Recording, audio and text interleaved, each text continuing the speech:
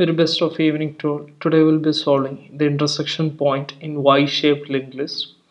It's a medium level problem and it takes 10 to 15 minutes to solve. Using a trick, we can solve this problem in 2 to 3 minutes. The basic idea is like you have to return the intersecting point of two linked lists. Here the linked list 1 and linked list 2 are intersecting at the node 15. So you have to return the value at that node 15.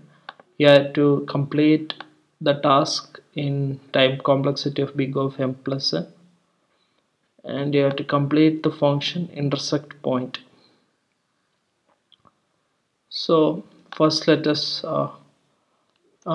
develop the strategy to solve the problem. So today we are solving it using the trick method. Step 1, add a negative symbol to the elements of linked list 1. Linked list 1. 2, iterate till we reach the end of linked list 2. Linked list 1, linked list 2. So while iterating, we have to check whether any element is negative. That is case 1. If negative, then return the data part of the node, else move to the next element. Move to the next element. So that's the idea. And finally, if we have exited from this loop, that means we haven't found any intersection, so we had to return another word, return -1, showing that we haven't found any intersecting point.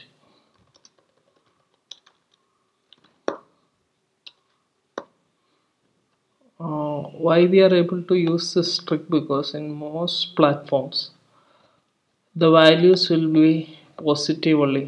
Here the value is greater than 1, greater than or equal to 1. So you can use this trick. Check for this constraint. If it includes a negative number, then it becomes tough. You have to go for the normal method. So let's have a dry run on the problem. So the head 1 represents the linked list 1 and head 2 represents the linked list 2. Our first task is to add a negative symbol to the elements of linked list. So starting from head 1, we are adding the negative symbol.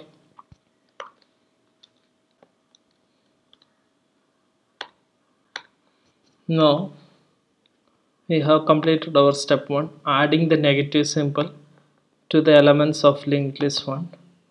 While iterating till we reach the end of linked list 2, we have to check whether any element is negative. First element we are checking, which is not negative, so we are moving to the next element, which is not negative. We are moving to the next element, which is not negative, and finally we are moving to the element -5, so which is negative, so we are returning that value -5, and that's the intersecting point. So let us code the solution. Or step 1,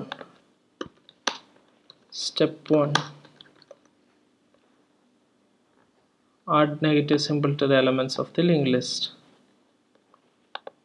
Here we are adding the negative symbol to the elements of the linked list 1.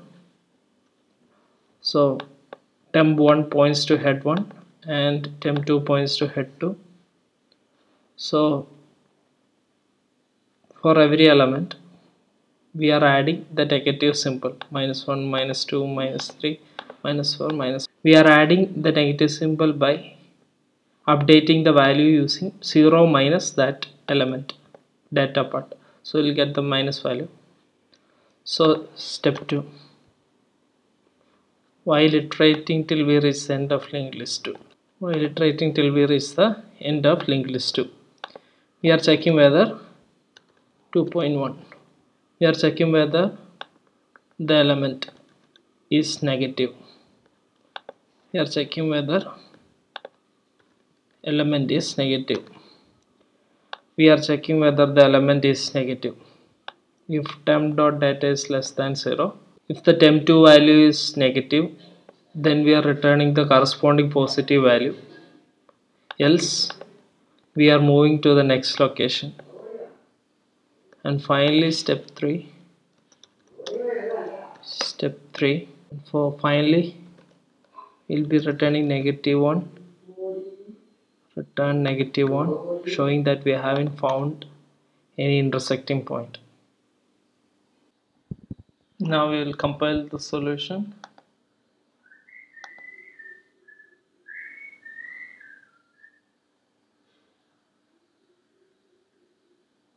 I will submit it to check whether we have got the correct solution. Yeah, we got the solution and it is extremely time efficient. Thank you and have a great day.